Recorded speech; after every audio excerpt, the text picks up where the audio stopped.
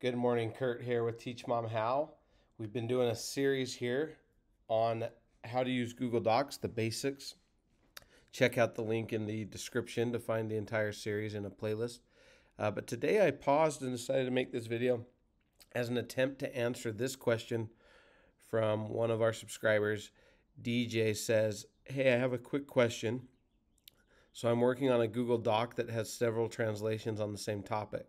I want to print out a flyer and have, let's say, someone be able to have the link to his language, only instead of having to go through the table of contents. Is that possible? Thanks in advance."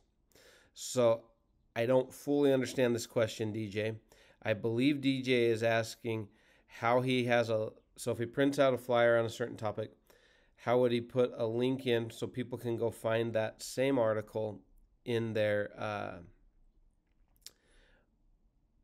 own language? But the part about only instead of having to go through a table of contents, I'm not totally sure what he means by that. I think he's trying to say just a link to their language. You couldn't put a link just to their language because you wouldn't know what language that person needs unless you're printing that flyer every single time, like specifically, oh, here's the flyer with the link to your language. If that was the case, you might as well just print the article in their language. But you can definitely make a link to whatever language they want to read that in. I'll show you a couple ways to do that right now. Let's get started.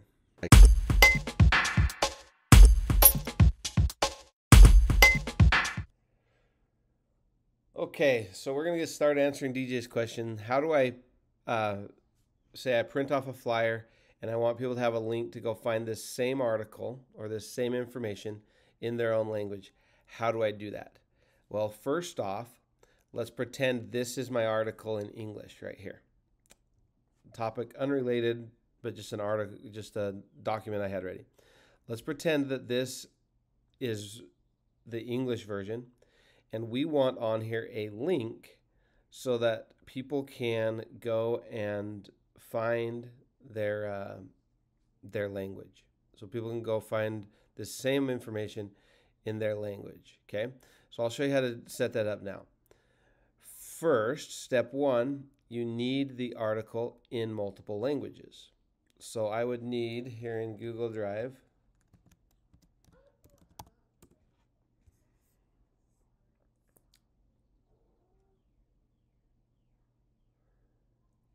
I would need multiple copies of this one article or this one file.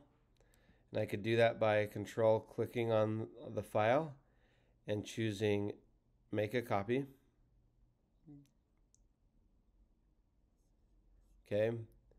And then I would copy and paste, or I would write out my translation or use Google Translate or whatever. You would put the translation. So I would call this, change this name right here, call this Set to Raving Fan Spanish. Yes, I realize this is not Spanish, but I'm not going to take the time to translate it. I'm just showing you how to provide the links in your English version or whatever language your main language is, and provide the links to the other languages. Okay? So first thing, step one, I got to have a Google document for each language I want that translated into. Step two, I need to put a link to these languages on the original document, on the primary language, whatever that is. We'll call it English in this case. I need to put links to all the other languages on here. So I can do this one of two ways. At the top or bottom, I can add a line that says, find this article in your own language. Something to that effect. You can word it however you want. And then underneath here, I can provide links to each and every language that I provide this information in. So for example, here I would come to the Spanish version. I would click share. I would make sure that it's set to anyone with the link can get the information. Only people added can open with this link. Click change, copy the link. And watch this video all the way to the end because I'm going to show you a few different options here on how to accomplish what DJ is trying to do. Okay, so now I've copied this link and I've made sure it's set to anyone with the link can view it. You want to make them viewers, not editors, otherwise they'll be able to edit it. Just viewer. And I can then copy and paste this link right here. Okay, but I would probably, Command Z to undo, I would probably want to instead make a hyperlink that says Spanish. All right, then I highlight the word Spanish, and up here I click this little chain symbol to insert a link right here, and I paste that link, apply that. That will work if it's a digital copy of it, because if I'm just emailing this article or file to people, then all they have to do is click that Spanish button and it will take them to the Spanish version. Okay, so you would click on it, open preview, shows you the article right there, or go like that, it takes you there. They as viewers would just click this link and it would open. The reason I have to have a second step here is because I'm editing it. I'm the editor of the article. Okay, so that's one way. If you're printing this article, that's not going to work because they can't click on a hyperlink on a piece of paper. So you would have to include the actual link. Now, that big long Google link is not going to work. That is way too long. Nobody's going to be able to type that in correctly. So here's a couple options to shorten that link. Command Z to undo. Here's a couple options now to shorten that link so that you can put it in a way that people could actually type it out and go there. So when I go to copy this link here, so to shorten this, we come to this website called bit.ly. And you need to create an account. If you don't have one, you can do that with any email address or a Google account. And now we're just going to make a shorter link. So we click on create. Then we enter the long URL, Command V or Control V. And we click create. Give this name a title. Give this link a title, and then you can customize the back half. So say this was an article about, I don't know, basketball. You could put Spanish BB for basketball, okay? Whatever you want to type. And then you click save. You now have a more manageable link. You now can copy this link, come back to your English article, and next to Spanish, you could paste this right here. And technically, they don't need to know all this. Okay, the HTTPS, blah, blah, blah. They don't need to know that. If they simply type in bit.ly/Spanish BB, that will take them to the correct article. Watch. bit.ly/Spanish BB takes me to this article.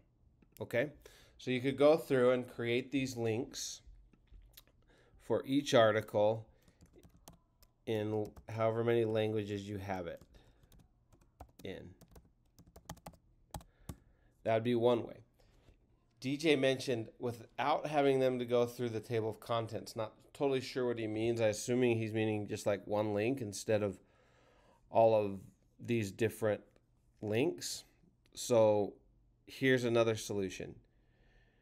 You could, instead of having like a table of contents here with all of the different languages, you could just have one little line here that says, to view this information in a different language, go to the following web address. Okay. And then right here, you could paste the link to a one-page table of contents, for lack of a better word, a one-page document that takes them to all of the different languages. So like this, for example, you could create a new document, title this multi-language article, whatever your article, basketball, whatever the article's about. I don't know what you're trying to make, okay? And then you could make it say, find your language, or choose your language. Maybe you want to, before you do that, maybe you want to have the headline, what the article's called, and then click choose your language and put Spanish, French, Portuguese. These are languages I know. Whatever languages you're going to do. I guess I don't know French, but I know Spanish and Portuguese, okay? And then you would simply, just like before, create that short URL. So pretend this is the Spanish article, copy and paste this link, come into bit.ly,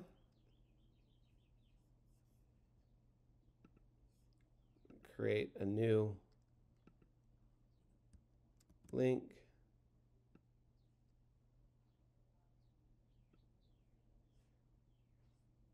create, customize it if I want, and then copy this link. All right, then just put Spanish right here. Again, I would erase the HTTPS at the front so that they could easily type that in, and I would hyperlink it so they can just click on it. So you hyperlink it again by selecting the words you want to hyperlink, click the chain, add the paste button, click apply. Now you have a hyperlink. They can just click on this if it's a digital file. All right. Now that you've created this menu for them to come and go to whatever language they want, you would then get the link to this menu, click share, change the settings to anyone on the internet with the link can view it. Make sure they're just viewers. Copy that link. Now I'm going to shorten it in bit.ly. Create, paste the long link, click create. Multi-language menu, I'll title it. And then I'll customize the backend to be called languages. Languages, and then I'll click save. Languages is obviously already taken.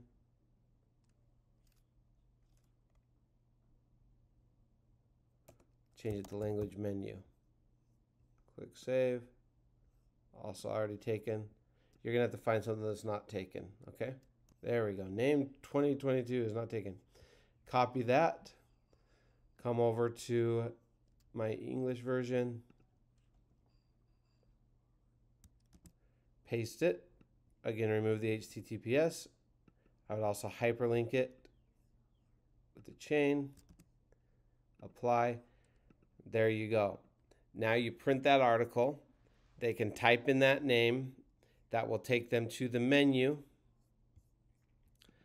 The menu will have links to all of the different languages, and they can click on those or type them into their browser and go to each individual language. Okay, that's the best way I can think of to do what you're trying to do. You could also use a QR code. So this one link right here, you could turn that into a QR code.